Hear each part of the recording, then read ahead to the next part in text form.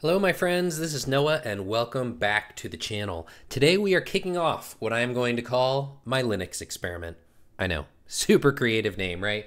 So as you can see, well, you can probably guess anyway, I currently run Windows on this PC. This is a PC that I built maybe about a year ago, and when I bought it, I really didn't want to pay for Windows, but I wasn't really ready to go to Linux. It seemed intimidating. And what I'm realizing is I think the intimidation factor is mostly fluff. So I'm going to break some of these things down for you guys about what I've learned and tell you the outline of what we're going to do here, why I chose the Linux distribution that I'm going to go with, and we'll kind of go from there. So generally speaking, there are a lot of different distributions of Linux. So I'm on the Linux distribution page of Wikipedia here. I know, one of the sources we're not supposed to use for academic stuff, but we're not doing academic stuff right now. So I think it's fine. So as you can see, I'm just gonna go from the top. They have Debian, then we get to Ubuntu. This is one that you hear about a lot. There are a number of people who run this. It's very, very popular, and there's even ones based on that. In fact, the one I'm actually going to end up trying here is Pop! OS, which is based on Ubuntu. Then there are some others. There's Fedora, there's OpenSUSE, there's Arch Linux, and you'll see this just as called Arch a lot of times, and then there's a bunch of others. And in terms of how many bunch of others are there, let me just show you this tree. Do you see this tree? I mean, I'm gonna try and open this up, but it's ridiculously insane. These are all Linux distributions, okay? So it's intimidating, right? It's intimidating. So when I started really wanting to learn about this again, honestly, I went to YouTube and found a couple videos that broke this down pretty well, and if I can find them again, I'll link them in the description so that you can get a better understanding of the different distributions and the families that they're in and why they're related. But there was one thing that really pushed me over to wanting to try Linux now, and that is that I moved from a dual monitor setup to a single monitor. So I went from having two really not very great monitors to having one nice 27-inch 4K monitor. The problem I had with Windows is resizing things. So let me open up a little window here and I will show you what I mean. Let's take the Pop! OS one. If I want this Pop! OS to be on the left side, so I can move it over here to the left, and what I learned after the fact is if you pull it all the way to the left, it will snap automatically all the way to the left side like this, and then you can click on this to have it be on the right side. I didn't know that before. I didn't know that before I decided to try Linux, and now I'm committed to it. I'm doing it. So since I learned this literally today, it's been much easier, I will say, than me manually resizing things or going up here to the top, hovering over, and you can see you can select the different things. But like taking that quarter of a second for this to render, it was just really annoying me. So the other thing that I learned that I'll share real quickly is if you have a window like this and you want it to be on the right-hand side of your screen, you can click the Windows button and right on the arrows on your keyboard, and it will automatically snap it. Now that is great to know now, but I've already been annoyed, so I'm trying out Linux.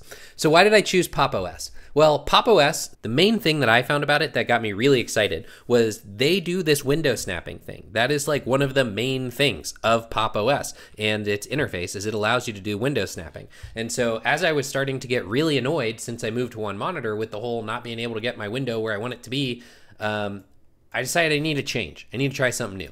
And I remembered that Pop! OS was based upon this idea of having snappable tiles. And I was like, all right, guys, let's go for it. So what have I done to prep? What I have done to prep for this is I bought a second hard drive. It was the cheapest hard drive I could find. It's like 1 terabyte. I think I paid 50 or 60 bucks. And so that's what I'm going to end up using. It is a SATA drive. It's not an NVMe drive. So it's going to be a little bit slower, but it still should work and it should do everything we want it to do.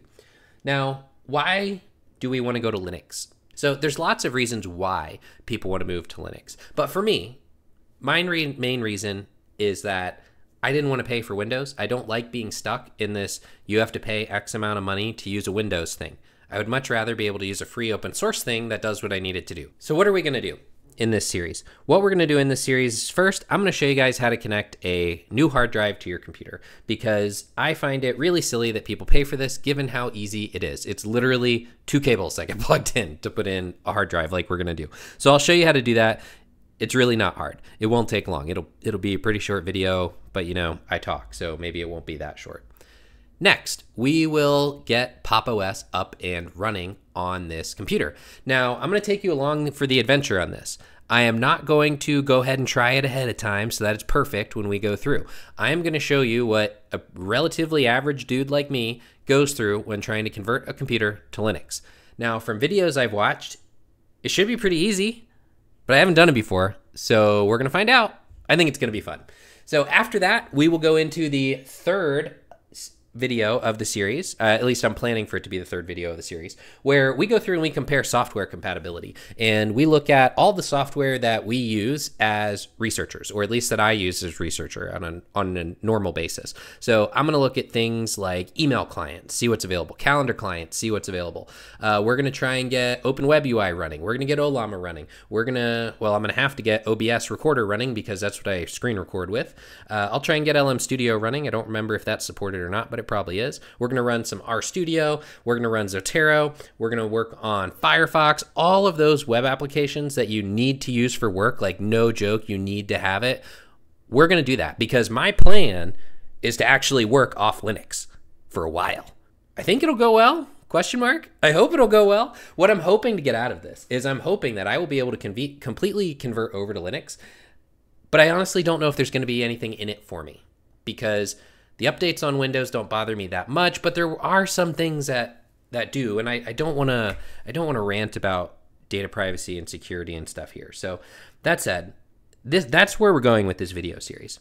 So this one, I wanted to tell you guys about why I'm doing this. I wanted to tell you guys about what distro I'm using. I'm going to use the Pop! OS distro. If you guys have any questions, comments, anything, let me know. If there's any questions that you have ahead of time as we're going into this, drop them into the chat and I will be happy to reply. I will tell you now, I don't know anything about terminal commands and such for Linux. So if something goes wrong, we're going to be figuring it out together and I'll show the problem in the video and then I'll probably fast forward through all my problem solving unless I figure it out pretty easily. So I think this is going to be a fun little adventure. I suspect that there will be some misadventures where perhaps I do something wrong or I break something. And if that's the case, I'm going to leave it in so you guys can laugh at me because I just really feel like a lot of these videos that are out there on how to install things, they show what happens when it goes perfectly. Sometimes people make a lot of assumptions. So I'm not going to make any assumptions. I'm going to go through this straight from zero to hero, and we're going to see if it works. So with that said, I'm going to stop rambling. I will see you all in the next video. Please like and subscribe to make sure you don't miss any of the follow-up videos on this super fun Linux experiment. Thank you guys for all your support. I will talk to you guys soon.